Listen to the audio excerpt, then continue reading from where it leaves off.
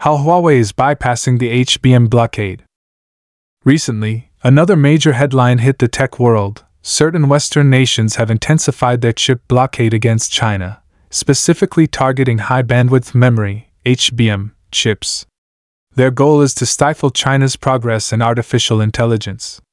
However, at this crucial moment, Huawei unexpectedly unveiled a HBM-free solution, grabbing everyone's attention. What kind of innovative approach did Huawei develop to find an alternative path under such strict technological restrictions? And will these nations' elaborate chip blockade truly fail because of Huawei's new plan?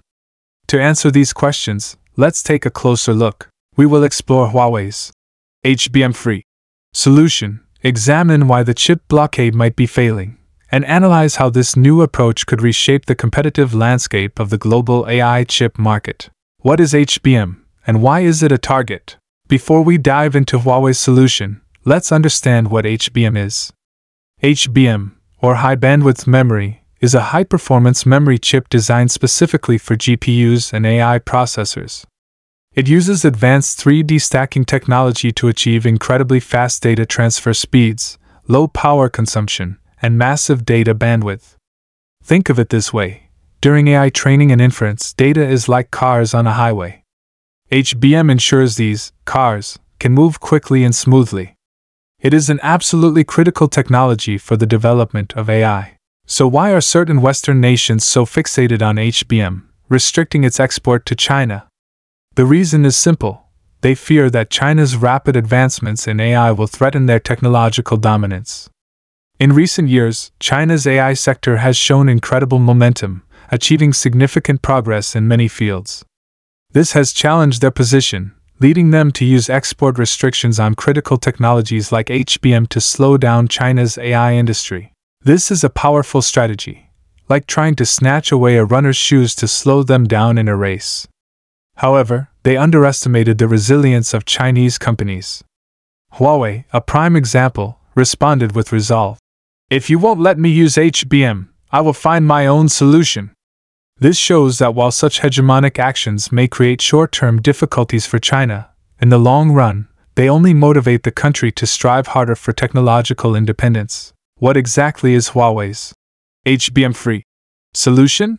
Huawei's HBM-free solution, simply put, is an innovative approach to chip design and memory management that allows it to achieve performance comparable, or even close to HBM, without relying on it. Instead, the solution utilizes other types of memory chips, such as the more mature GDDR6. This sounds easy, but it's incredibly challenging, like being asked to prepare a lavish multi-course meal without the most premium ingredients. To achieve this, Huawei went to great lengths. First, they optimized their chip architecture to improve data processing efficiency. Simultaneously, they made a major breakthrough in memory management. For example, they developed a new algorithm that can more efficiently schedule and manage memory resources, reducing waste. It's like an expert manager who keeps household resources perfectly organized. Recently, Huawei and China UnionPay made a big move by releasing the AI Inference Innovation Technology UCM, Inference Memory Data Manager. This UCM is a game changer. It's like an intelligent memory management master, capable of finely managing the data generated during the inference process. For Huawei to create such a solution is a remarkable feat, the result of countless hours of hard work by researchers who confronted technical challenges head-on. This spirit of innovation is not only a great asset for Huawei but for the entire Chinese tech industry. Certain Western nations aim to stifle innovation through their blockade, but Huawei's actions show that blockades only make China stronger, proving its ability to find a way out of adversity. Why the chip blockade is failing. The blockade on China's AI chips has two main targets: the AI chips themselves, such as GPUs, and supporting technologies like HBM. The belief was that by cutting off both, they could halt China's AI industry. However, reality has proven them wrong. Huawei's HBM-free solution is a powerful weapon in China's fight against these restrictions. While China still faces challenges in advanced AI chip manufacturing, the HBM-free Solution demonstrates that Chinese companies are using technological innovation and alternative approaches to counter the blockade. Once this solution matures, the US strategy of using HBM to limit China's AI development will become ineffective. History offers similar examples. Back when Japan's semiconductor industry was thriving and gaining significant market share, certain Western nations retaliated with various sanctions, restricting exports and suppressing Japanese semiconductor companies. However, Japanese companies were not completely defeated. They maintained a leading position in some niche sectors, such as semiconductor materials and equipment. These sanctions also pushed other nations to prioritize the development of their own semiconductor industries. For instance, South Korea began to heavily invest in its semiconductor industry, eventually securing a significant position in the global market. These examples show that technological blockades may have a temporary effect, but in the long run, they are unlikely to truly stop a country or company from advancing. The drive for innovation comes from internal needs and ambition. As long as there is a demand, people will find a way to innovate. The blockade on China's chips is no different. Huawei's HBM-free solution is strong proof that China will not be easily suppressed. Instead, it will continue to grow through adversity, making the blockade progressively ineffective. This also serves as a reminder to certain Western nations that in a globalized world, collaboration is the path to a win-win situation, while blockades ultimately harm all parties involved.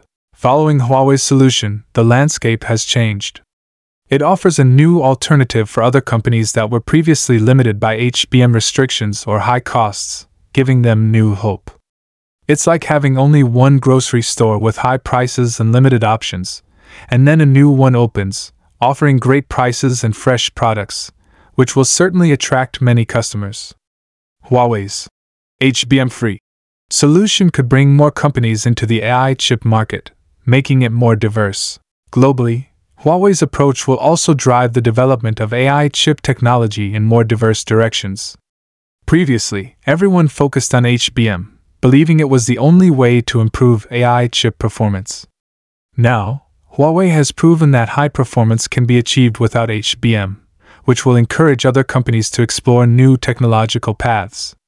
It's possible that in the future, even more innovative memory technologies and chip design solutions will emerge. It's like a race where everyone is running on one path, and then someone finds a shortcut, prompting others to explore more possibilities. Furthermore, Huawei's success will encourage more Chinese companies to increase their R&D investment in the AI chip sector. Given the immense size of the Chinese market, once domestic companies combine their efforts and leverage their advantages in technological innovation and cost control, they are likely to secure a larger share of the global AI chip market. Hopefully, this provides a better understanding of how Huawei is challenging the status quo. What are your thoughts on how this could change the global tech industry?